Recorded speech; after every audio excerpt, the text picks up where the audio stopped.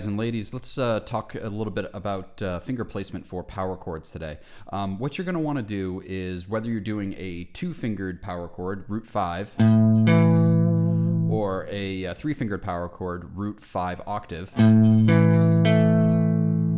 what you're going to want to make sure that you're doing is using individual fingers for each one of these notes. So most of you probably already know, so first finger for the root note, ring finger for the 5th, and pinky for the octave if you're using a 3-fingered, or just index finger for the root and ring finger for the 5th if you're doing a 2-fingered version. What I really caution you against doing is barring. I see a lot of guitar players in my practice, they come in and they're playing power chords and they're barring. What you end up with is, if you're not very judicious with your right hand, you end up barring additional strings, which is fine if you're going for a full bar chord. But if you're looking for just the root 5 or root 5 octave power chords, you're going to get extra notes that you do not want. So there we go. Power chords built off of the low E string versus power chords built off of the A string. Now, I strongly recommend that you go through and you learn the names and locations of all the notes on your low E and A strings, and as a matter of fact, all of your strings, but specifically your low E and A strings. And the reason for that is this. It's, you know, it sounds very, very cumbersome to a non-guitar player when they ask you, hey, what chord are you playing, man? You're like, oh, I'm playing 5, 7 power chord, and you know, a piano player will look at you and say, okay, well, what notes are you playing? And you go, I don't know. And then you guys can sort of sit and fiddle around until you figure out what all the notes are. It's much easier if you just say to them, oh, I'm playing an A power chord. There you go.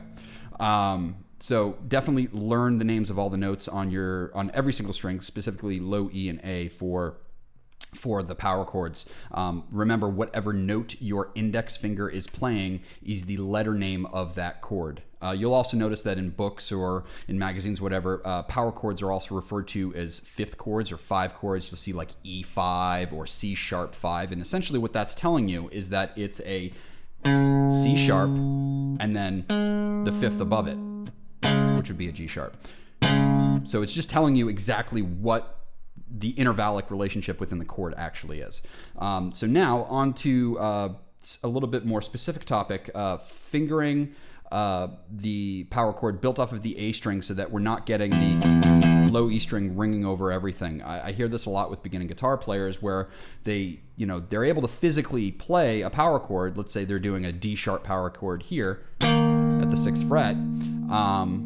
It sounds great if they're just very carefully picking just those strings, but then, in the heat of the moment, you're strumming away and you get that low E string ringing over the top of everything. And if you do that, it sounds really dissonant, and if that's what you're going for, more power to you, but in most cases, that's not what you're going for. So what you're actually going to want to do, I strongly recommend, if you can see, you want to be fretting on the outer half of the fingertip, not dead center on the tip of it, but actually on the outer half, on the thumb side.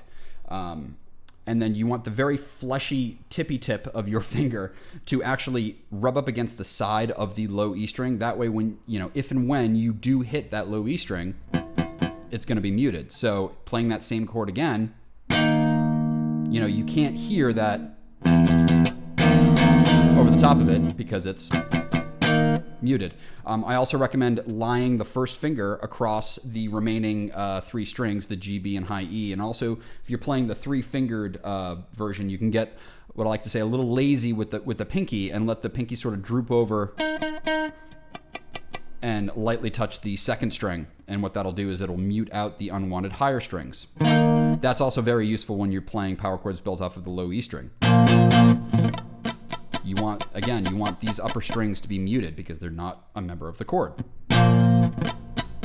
Okay, so that pretty much covers it. Any questions, feel free to shoot me an email, comments in the comments section. That's what it's there for, and I will see you folks next time.